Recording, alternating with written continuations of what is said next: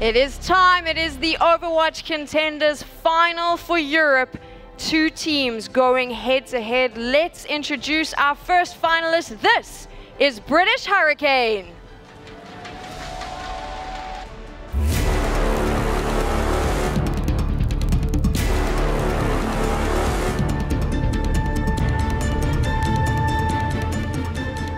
I came into the team in January. I was the second last member after Kip. Kip came after me. Yeah, I kind of like my team. They're okay. I like most that we joke around a lot. We can make fun of everything. Everything anyone does is a joke to us, so it's pretty funny. Fun to be with them.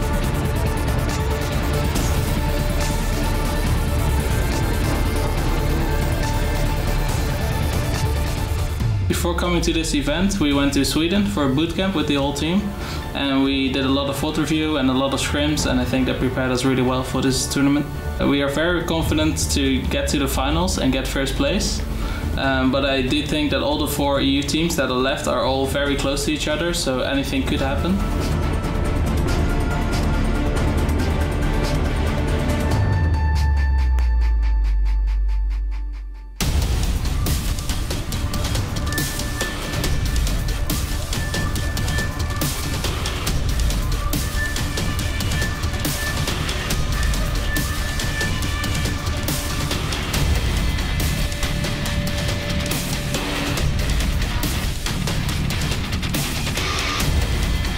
They were the favorites coming in to the European season. It is British Hurricane, and we see Bucket over there. Interesting story, and just to show you how serious this team is. I mean, he is a doctor during the day, and they say that he plays more Overwatch than them on the rest of the team on the weekends. They're taking this seriously. That's a scary amount of brain power and scarily little sleep as well. Bucket is incredibly impressive.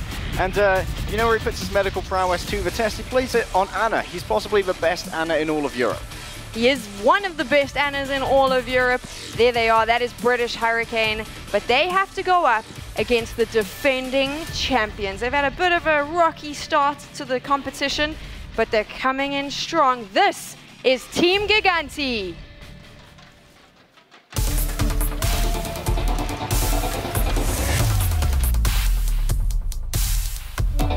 The most I love about my team is pretty much the players. I've known some of them for quite some time now. We being in the same nationality and just being friends in overall, that's good.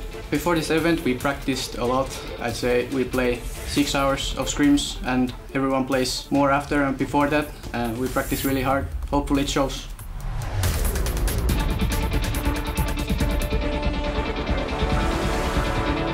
The biggest challenge in this tournament is probably going to be what we expect at the start. It's probably going to be Angry Titans at the start, but if we get into the finals, we'll probably look up for British Hurricane. I think everyone in our team is really happy to be in the Contenders finals. It kind of validates our new team in the scene.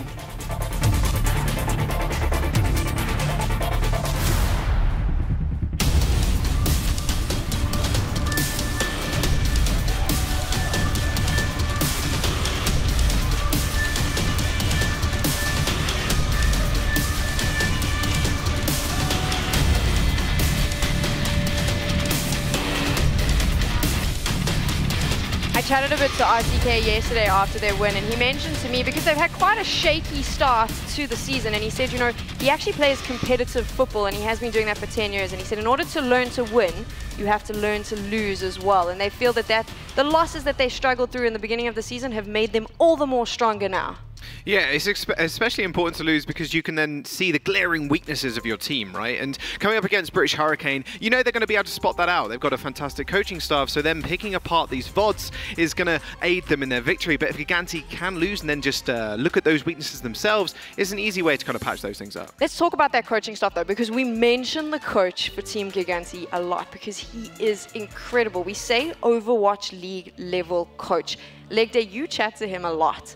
What do you think he's planning for this final? Well, General Sater definitely has a dynasty under his belt. So many of his players have gone over to the Overwatch League. Davin's the only one yet remaining in Overwatch Contenders, but he's leading this team to victory as well. And we do know that Sater is probably one of the only coaches who could have overnighted this to prepare for British Hurricane after the victory over Angry Titans. Because, of course, you've got to prepare for your semi-final opponent first. You've got to make it to the finals before you can win them. Here's something that I'm going to throw this to you, and it's going to be a little bit tough, but I've been thinking about this a lot. When we chatted to Hurricane before the semifinals, they specifically said that they had spent all their time focusing on CIS Hope. Because the thing about CIS Hope is no one knew what to expect from them, so all they did was practice how they were going to play against that team. That's concerning when you think they're now coming up against Team Giganti, but on the other side, Team Giganti has said that their weakness is that they struggle to adapt. Hurricane has been practicing to play a team that always adapts. So how is this going to play out now, knowing what both of these teams have kind of tried to do leading into the final? There's two pieces of the same puzzle, right? Because if they are incredible masters of adapting, that being CIS Hope, hey, Giganti, if they struggle to, no worries, because we can just flex around that. Hurricane also have such a large hero pool amongst all of them that we've known them to run triple DPS throughout the entire season. They can run triple tank, they can run quad tank, they can run just the standard 2-2-2 dive. I mean, Craggy is a master of Xayah, Tracer, and then you've got Hafikul. This guy, he's a Swiss Army knife when it comes to things, in all honesty. This guy can play Sombra, he can play tanks, he can play literally anything the team needs to kind of fit in there. So coming up against Giganti, who can't and say they struggle to flex well, you got to put it in perspective that Hurricane actually, if they just change their strategy up a little bit mid-game, it might throw Giganti off kilter. And hey, we mentioned Sator, so we're going to do the other name drop, Shifty, the coach of British Hurricane. I imagine the second they got off stage yesterday with the win, he was trying to go through the vaults, he was here in the stadium, I imagine, watching Giganti, looking for every single nuance in their play and trying to plan out how they're going to be doing this. Shifty is with them here in Poland, of course, so he's going to be there live, giving them all the information that they need to try and bring this one out. Do you think that the pressure is on Davin? I mean, he did lead that team last year to victory. The whole team gets picked up for Overwatch League except him. He's got a whole new lineup here. I mean, he's going to want to win this because ultimately it cements the fact that, hey, I'm actually really good. 2 teams, 2 finals, like enough now. Come and find me, OWL. I think he cemented his prowess, honestly, on DPS and on tanks yesterday. His grav placement was just absurdly good, and like RCUK was saying to me yesterday, you know, I was the one getting the kills, no worries, yeah, I'll check my bomb in. But it was all Davin that was setting me up, and it was actually LH Cloudy as well, making sure they secured that Rhine shield, either the break or just the charge into him. So Davin's ability to kind of place himself on the map and know his role within the team is extremely important, because when you're looking towards OWL, they're normally looking to fill a specific role, right? But Davin covering each individual one of these bases is just going to be a gold mine for some of these teams. Who do you think, when you look at these 2 teams, what do you think the strength on either side is? We know what they say their strengths are, but what is Hurricane's strength versus Team Giganti's? I think Hurricane's strength is definitely, we've got huge individual playmaking potential, both Kib and Craggy, famous names throughout Overwatch because they just go so big, and you see them in all the Reddit clips, you see them in all the highlight clips, just like, okay, yeah, that was amazing. Whereas on the side of Team Giganti, I think it's for teamwork. We mentioned it before, we've mentioned it so many times because it's just so prevalent to their playstyle. The synergy between their tank line, just second to none. Their communication is really good though, because we know they're a team, they're all in the same country, they're all speaking the same language. That does help quite a bit. Oh yeah, it does, an absolute ton. I mean, sometimes if you want to explain something really high, detailed, you know, we need to do this because of X, Y, and Z, and then we need to do this little nuance of play, sometimes that could get lost in translation. Obviously, a lot of the British Hurricane players are from different regions. Obviously, Craggy's from Denmark, you got Funny Astro, for example, from the UK, and maybe that'll trip them up just a little bit. I'm not entirely sure, but that sheer mechanical skill, and even we've seen Kib, normally this Genji god, right, but he's actually stepped on to more of a supportive DPS role. Another player that can really flex to their team and flex to the role that they actually necessarily need is just amazing for them. And we really can't forget about Ripper and Marsa, the support duo of Giganti. They are possibly the best support duo in all of Europe, just as a 2-piece, as a unit. They are so good. Leg Day has to get the last word in every time. That's okay. Here we go. This is it. It is your final for Europe. They are so evenly matched on paper, it is impossible to guess who will take it. British Hurricane up against Team Giganti. Let's get this payload moving and move straight on to Des and Trid. Thank you very much, Sam. Hello to you there in Alvonia Planet, but also to you watching at home. We're here for the Contenders Europe Season 1 finals between British Hurricane and Team Giganti. And me and Des have been longing for this rematch since they first faced off in that group stage. And even before that, back in week 1, who were the teams everyone was speaking about? It was Hurricane, it was last season's champions in Giganti. Everyone wanted to see those 2 lockheads, and it almost felt like we were slightly spoilt by the last series, the 4-0. Today is a chance to fix the wrongs. We're going to Nepal to kick things off, and there's obviously British Hurricane's choice coming in as the higher seed from the bracket, and it's a map that they are no strangers to. Absolutely not, and Giganti probably look at this and there's a slight sigh in their voice as well, because last time they played this map, it went 2-0 in favour of Hurricane. The triple DPS strat, we see them play quite a lot, and Sanctum works wonders for them. Wouldn't be surprised to see them try and employ the same today, but what they've got to be aware of is Giganti know what went wrong last time. The dive was a bit miscoordinated, a few things looked a bit off. They will have rectified that, and Hurricane have got to be aware of this, otherwise they might find themselves being caught unawares. Absolutely, with your momentum-based team like Hurricane often is touted as being, this first map is so important for them. And also for Giganti, if they can halt the train before it starts moving, it makes it all that much easier to reverse it. Absolutely. And let's not forget, though, yesterday, CIS hoped they dropped the first map on Oasis to those guys, and they still managed to recover and win the series out 3-1. But Giganti, they'll be looking to press on that wound a little bit. They want to open up that first map and go, this one's ours, the second one's ours. We want to go into the half with a strong advantage, and here we are. Here we go, Nepal to kick off this European final between British Hurricane and Team Giganti, the OWL-backed academy team, and of course the defending champions. All to play for these two teams and cement themselves as the kings of European Overwatch. And what a show it's going to be as well. We see a lot of Reaper going on this map, especially on the point itself where it's incredibly scrappy. But you can hear the hype. It's not just the players, it's the fans as well, it's the crowd. It's us here behind the scenes as well, Trid. Everyone is super excited for this.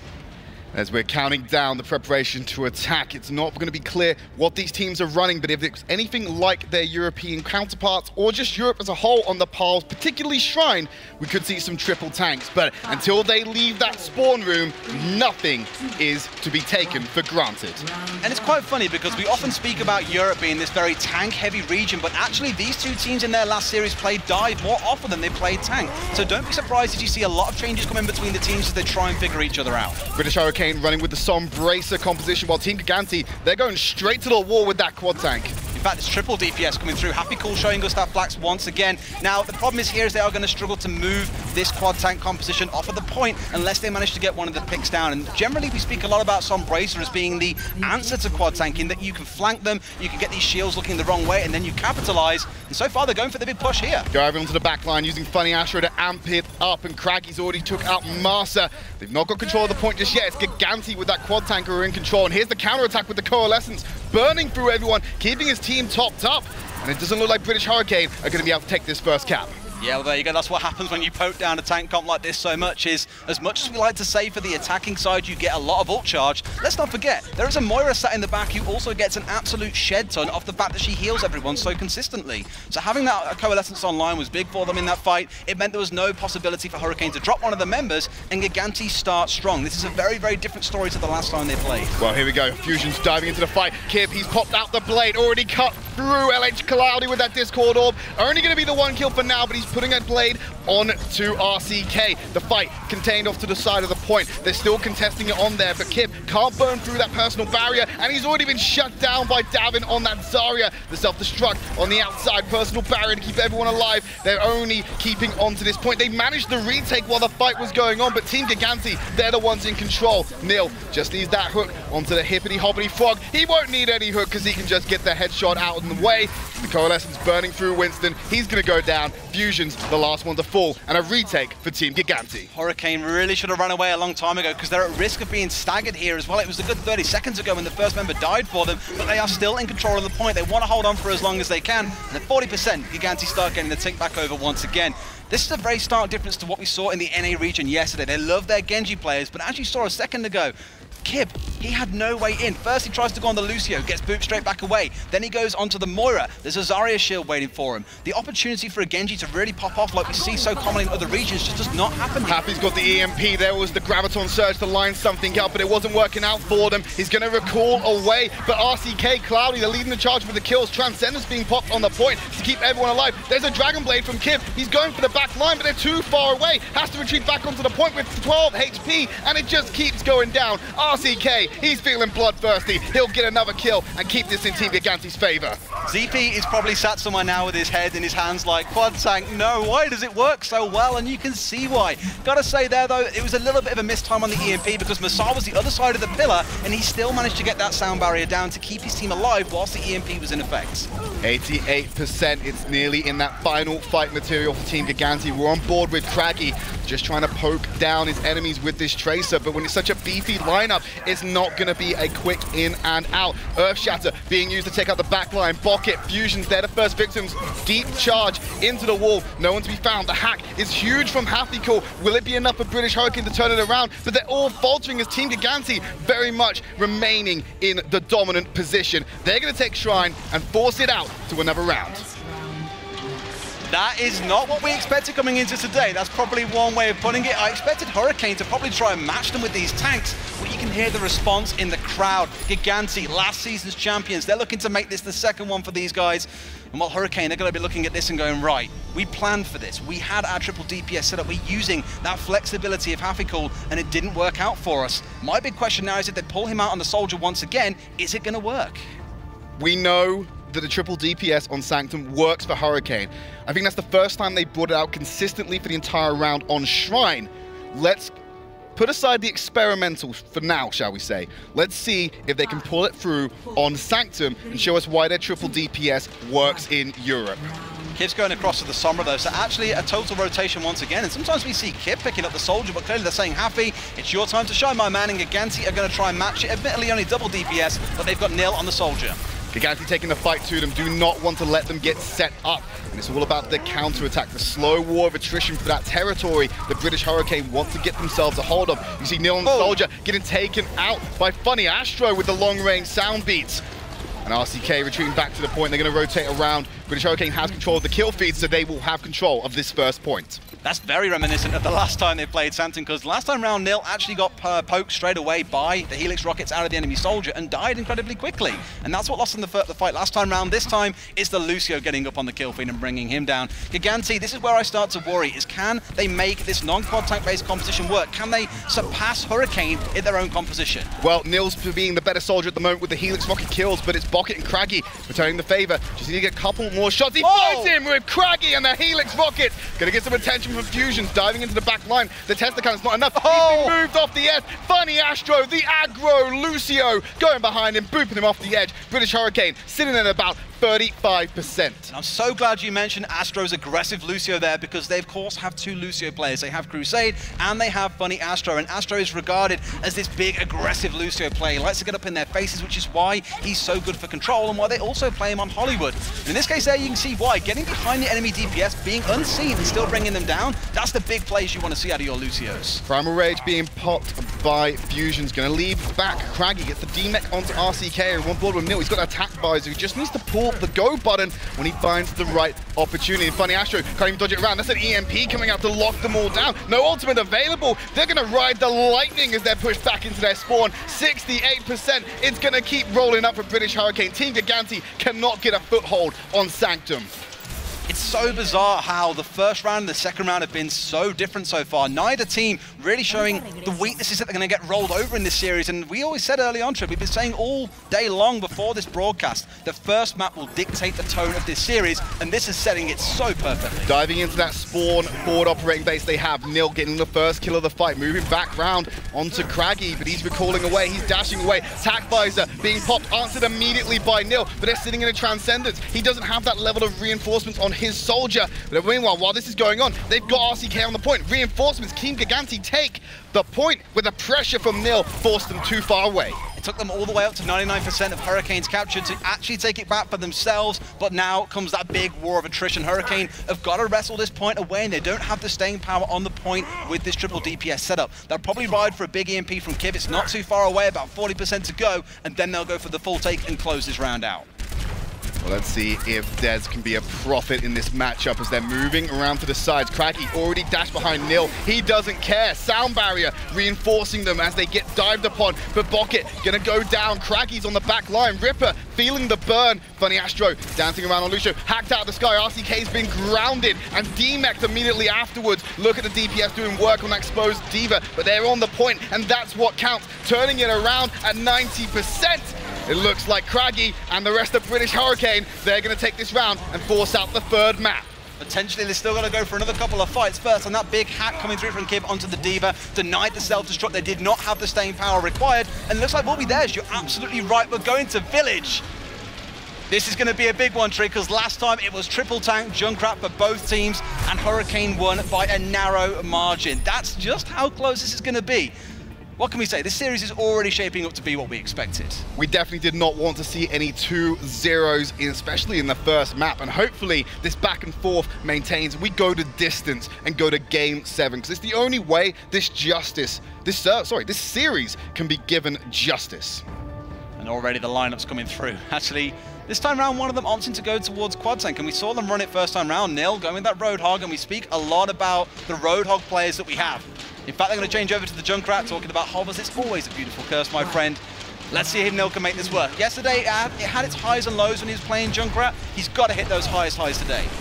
Well, taking the high ground conflict with that Junkrat behind them, they're going to be clashing. Nil, Kib, who's going to win out on the explosive battle as they're still colliding in the middle. LH Cloudy opens it up with a kill onto his opposing man. The Flame Strike, removing fusions from the fight as Nil and Team Giganti use that edge to go forward, but Kib has answered onto Masa. They're rotating around. They don't want to let them have another avenue into the fight. Team Giganti looking very strong at the moment, and they could go for that first cap, but they need to make sure they send British Hurricane home first. That's absolutely the plan. They don't want to back away here and split their team and give Hurricane the high ground advantage. It's so sought after by any team, and Kib brings out the tire, catches no one, but Nil goes down.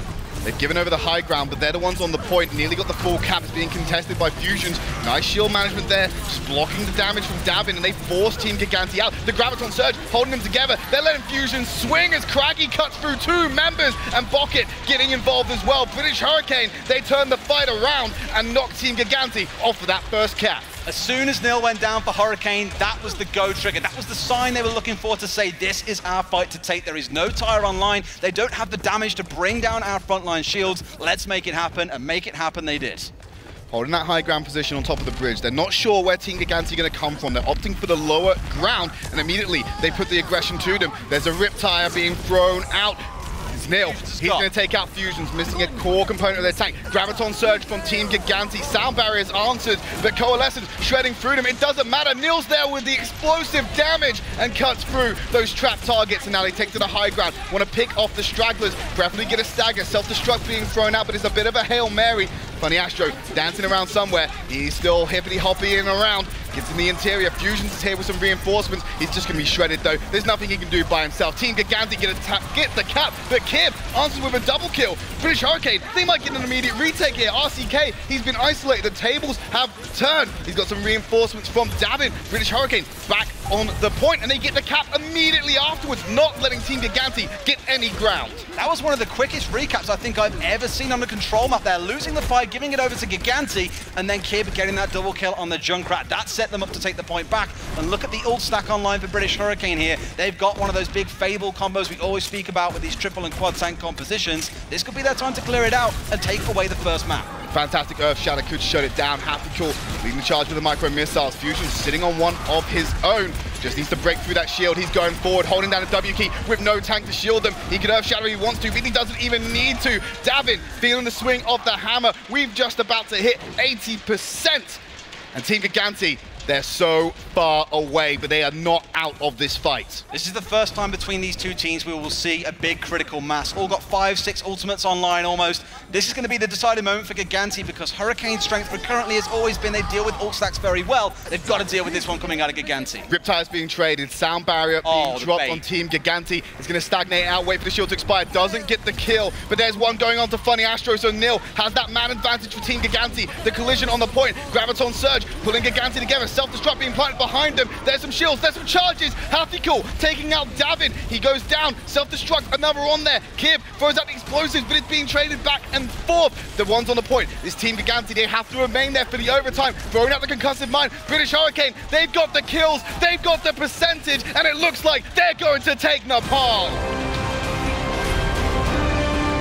We spoke about the tone of the crowd, the tone of the teams, the tone of this whole series, and it has been set very, very well in that first map. Nepal, won't lie, we came into this and we said if anyone's going to win Nepal, it's probably going to be Hurricane, but Giganti definitely showed that they aren't here to roll over and die. They want to contend and take away the second season title. Took the fight to him on round 1. Also, going into Sanctum, that was a little bit closer but still not there. And then we saw it start to lag a little bit when we came to Village, because British Hurricane just had a demanding control over that point. So with Nepal in the bag, it's going to be Team Giganti's choice going up next. And really, I don't know what we're going to pull out, because last time they went on Numbani, I believe. Yep. They did